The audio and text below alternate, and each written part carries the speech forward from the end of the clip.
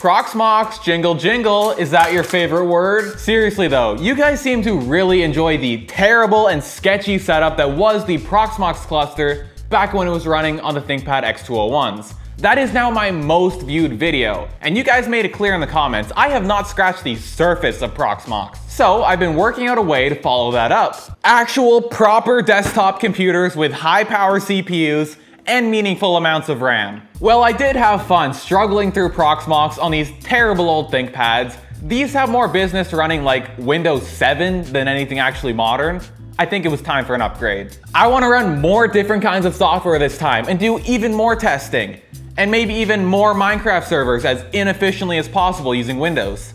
Just for the commenters. Whoa, hey, don't click away yet. Proxmox, it's coming. Before I can test the cluster, I need to build it, of course, which is why I've got these, the $50 Dell Optiplexes from a previous video, my Proxmox installer USB, and a pile of various DDR3 RAM modules to distribute amongst these. Let's build a cluster.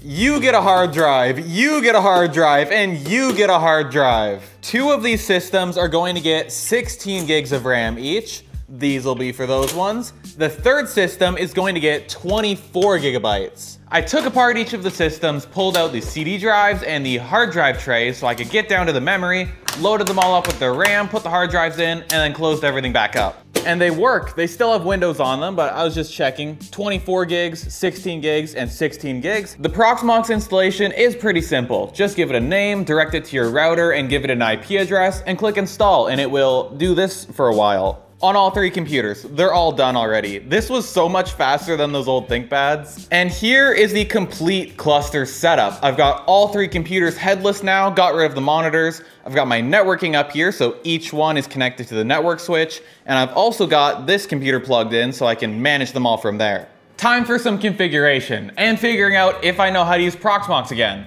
I have not touched it since the X201 cluster, and I didn't exactly know what I was doing back then either. We'll see if I can figure this out. Proxmox VE login. I know I made a password. I don't know what the username is. Root and my password. Is that how this works? Yes, that's how this works. Okay, we're off to a good start.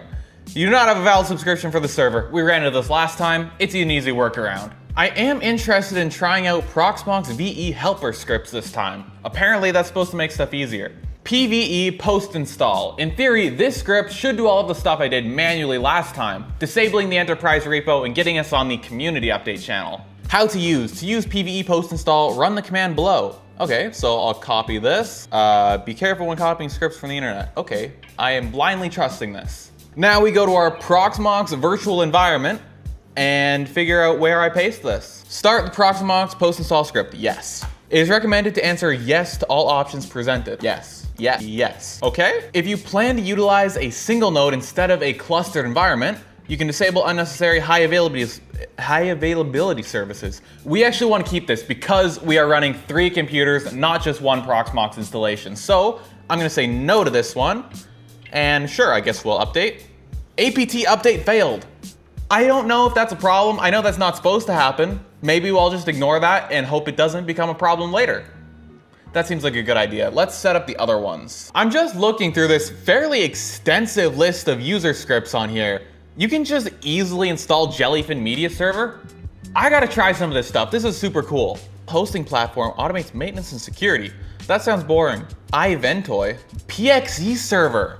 Oh, that would be super cool to experiment with. This would do network booting, I think. I have no idea how PXE works or how to actually boot over the network using it, but that sounds super cool. I might want to try that. R Suite. I guess this is the Linux ISO category. Gaming and leisure. Ooh, plant it. I can use my cluster to keep track of watering plants, apparently. Wavelog, amateur radio stuff. There's so much cool stuff in here. First things first, we need to set up a storage pool. Actually, no, we need to set up the cluster. What am I talking about? Data center, cluster. We need to create a cluster. Let's get that done. Join cluster, paste information, add password, join request. Okay, finish setup locally. Seems right.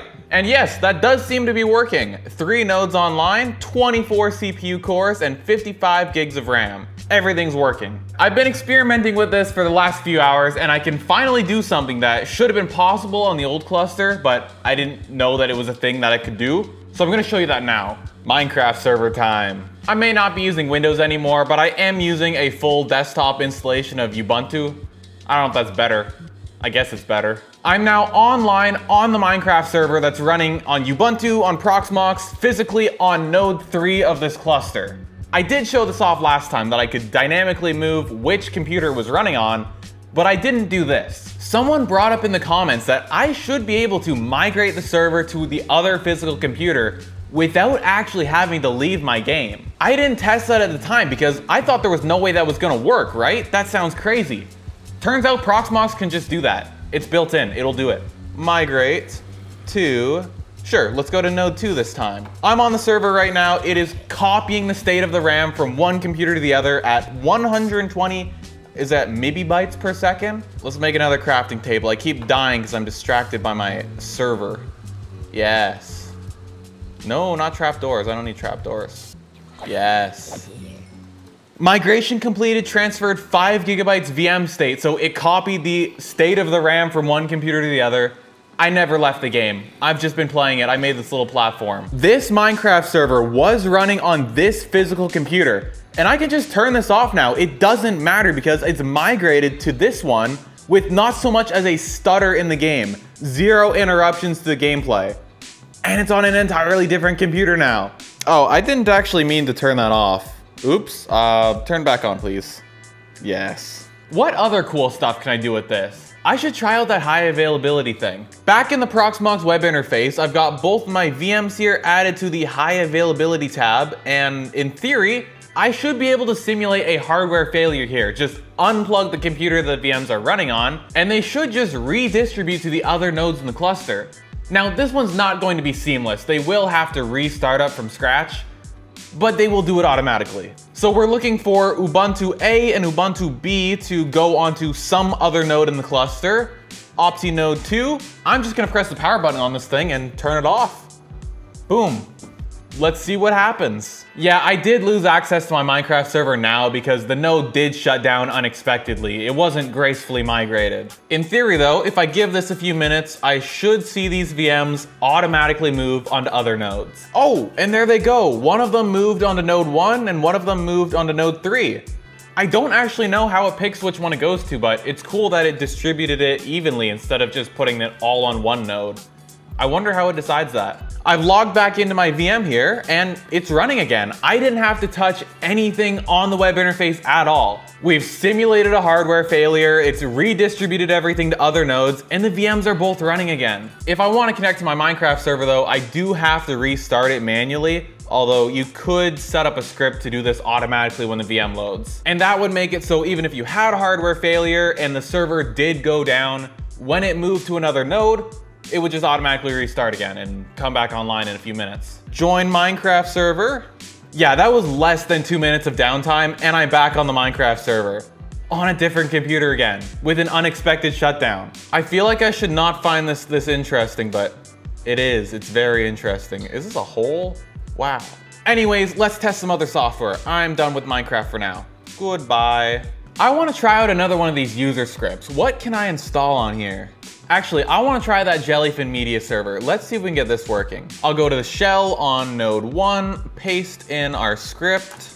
Ooh, that is happening very quickly. I didn't get to read anything. Automatically mount all available VAPI devices. Sure, I don't know what that means. Containers unprivileged? Oh no. Oh, VAPI enables GPU hardware acceleration, so that would help you stream videos to devices that don't natively support their codecs. Or if the resolution is just too high and you can't stream with your current bandwidth. Welcome to Jellyfin. Jellyfin actually did install and worked totally fine, but I completely failed to figure out how to mount a media library, and then I got distracted by much more important things. BeamNG Drive Multiplayer. I've downloaded the BeamNP server and I'm running it under Ubuntu once again, and it works. I've got BeamNG loaded up here and I have 2 users connected to this server right now. Shout out to the upgraded $10 computer. That thing is running multiple of these connections in the web browsers, BeamNG Drive, Minecraft, and an entire other NAS operating system that's hosting stuff. Anyways, let's see if I can move this BeamNG server onto a different computer without any interruptions. Ubuntu B, migrate. Let's put this on node 2, migrate. There it goes, that's starting. Well, it started migrating, and so far I'm still playing. It's going quite quickly, actually. I'm surprised at how well I'm driving this car right now. It's quite quick, and this game was not made with keyboards in mind. Migration's done, 50 seconds. That's it. I played BeamNG the entire time. Nothing happened. Let's put the Minecraft server and the BeamNG server on the same computer. Let's move this to node 2 as well. Well, I've had no interruption to my games that were running on this computer and this computer. Now, in theory, I can just unplug both of these. You're not part of the cluster anymore. There goes my servers. I'm still playing Minecraft, and I'm still on BeamNG Drive. High availability. Proxmox definitely does work better with actual computers that have more than 4 gigs of RAM and not laptop CPUs. This experience was so much better than trying to do it on the X201s. Everything about this just works. As I say that, I've been disconnected from both the servers. Oh no, what happened? I accidentally unplugged an Ethernet cable. That wasn't the cluster crashing or anything. Not that it's a cluster anymore, it's just that one now. Beyond testing these virtual machine things and saying, oh, this is really cool, I don't actually know what to do with Proxmox. Sure, there's cool stuff in those user scripts I could install, but like, they're really confusing to configure and I don't really benefit from any of it. Like, what am I actually going to self-host that I'm actually going to use? Number 1, a media server. Number 2, just Samba file sharing. Both of those can just run on like TrueNAS and it's simpler and easier. I think you've got to be pretty hardcore into home labbing to deploy a software like Proxmox long-term for yourself.